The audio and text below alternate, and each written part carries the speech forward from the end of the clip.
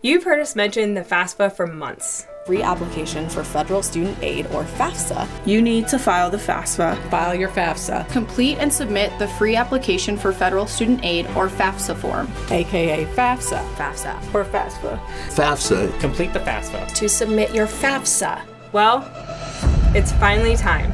Hi, I'm Alex Lepert, and here's how to fill out your FAFSA.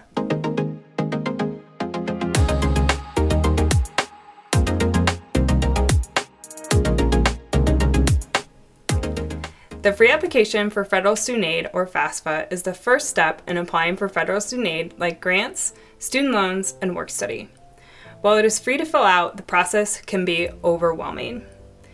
You can fill out the FAFSA electronically online at studentaid.gov by clicking on the Apply for Aid link and then complete the FAFSA form. The FAFSA form is available every year on October 1st. The FAFSA form closes every year at the end of June. I would encourage you to fill it out as soon as possible on or after October 1st to meet any deadlines your targeted colleges may have. Remember, you have to fill out a FAFSA form every year you're in school, beginning with your senior year in high school. If you are from a state that mandates completion of the FAFSA as a graduation requirement, filling out your FAFSA form now will make the rest of your senior year easier. Also, you need to fill out the FAFSA if you are planning to attend a four-year college, community college, or trade school. Federal aid is available for all of these categories of education institutions. When you start the application as a student, it will ask you for an FSA ID, or Federal Student Aid ID.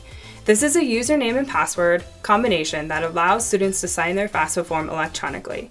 The FSA ID created will be used throughout the college career to apply for aid and sign loan contracts if your student should decide to borrow money through student loans. It is very important for the student to create their FSA ID with their own information. A social security number, email address, and mobile phone number can only be associated with one FSA ID.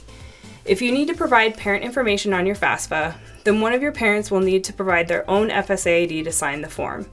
If your parent doesn't have a social security number, your parent won't be able to create an FSA ID, which requires a social security number. This means you have to select the option to print a signature page when you get to the end of your FAFSA form.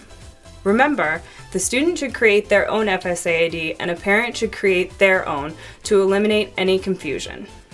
The FAFSA asks a series of questions to determine whether you are a dependent or independent student for the purposes of applying for federal student aid. In general, a student is dependent until 24 years of age. Not living with your parents or not being claimed by them on your tax forms does not necessarily make you an independent student for the purposes of applying for federal student aid. If you feel you have an extenuating circumstance in which your parent cannot provide information and you're under 24 years of age, I would encourage you to discuss your situation with a financial aid administrator at the school you're looking to attend to get guidance on your specific situation. The questions on the FAFSA ask for information about you, like your name, date of birth, address, etc., and all your information about your financial situation. Here is a list of helpful information you may want to gather before starting your application.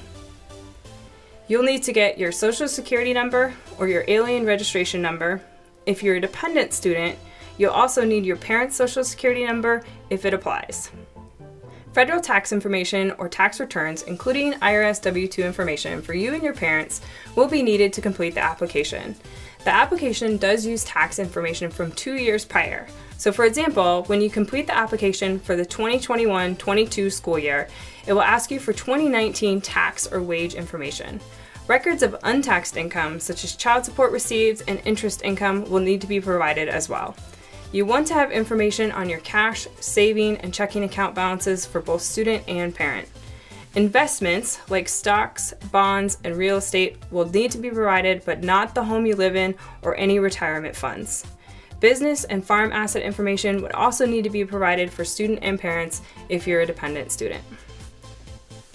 It is perfectly acceptable to start filling out the form and then come back later to complete the process. Near the beginning of the application, you'll create a save key or a temporary password that you'll use to start your FAFSA form.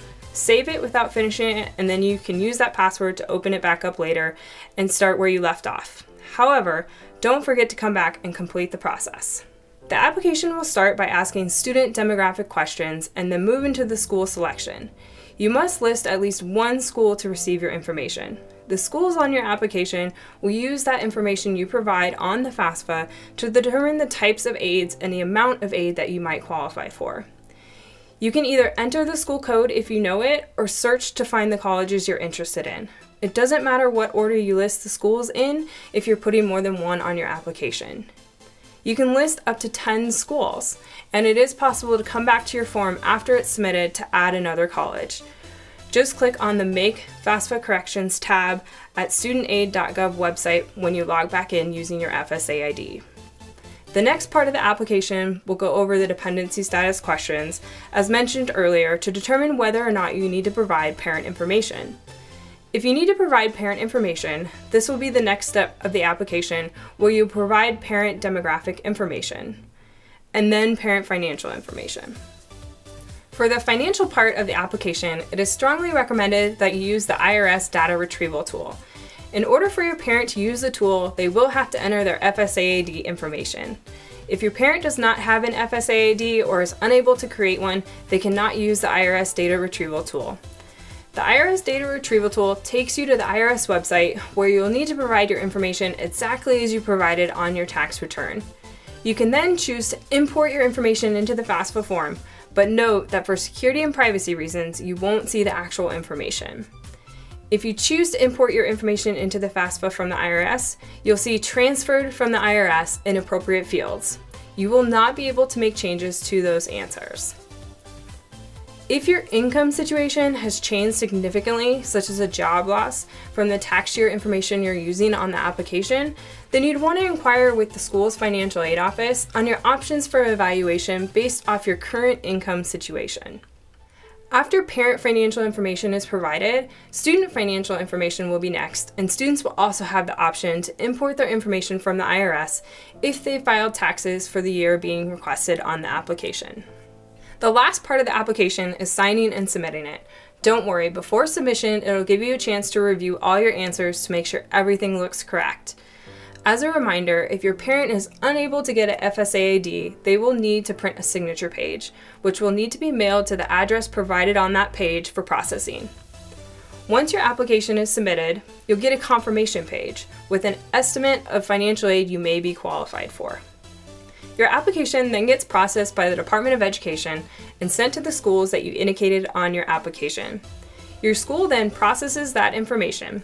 Sometimes additional documentation may be required before your school can offer you aid, so you'll want to check with the financial aid office at the school or schools you are looking to attend to know what their process is and how to check your aid status. Once you're accepted at a school, you can compare the aid package that college offers based off the information submitted on the FAFSA. Compare the aid offers along with the cost of attending each college to see which school ends up being the best financial fit for you. Even if you don't think you'll receive funding, it is important to fill out a FAFSA. Most people qualify for some type of federal aid, including low-interest federal student loans. Many factors besides income, such as your family size and year you're in school, are considered when determining your aid package. When you fill out your FAFSA, you are also automatically applying for funds from your state, and even possibly your school. Some schools won't even consider you for any of their scholarships, including academic scholarships, until you have submitted your FAFSA form. In addition, most scholarship applications may require you to fill out the FAFSA as well. Don't make any assumptions. Fill out your application. The process can be intimidating and stressful for students and their families. Remember, the financial aid office at each of your intended colleges is available to help you through the process or answer any questions you may have. Don't be afraid to ask for help or ask questions about your aid. We know this is a lot of information, but hopefully we were able to help you understand the application just a little bit better.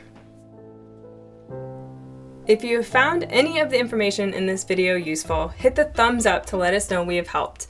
If you have any more questions about filling out the FAFSA, let us know in the comments down below.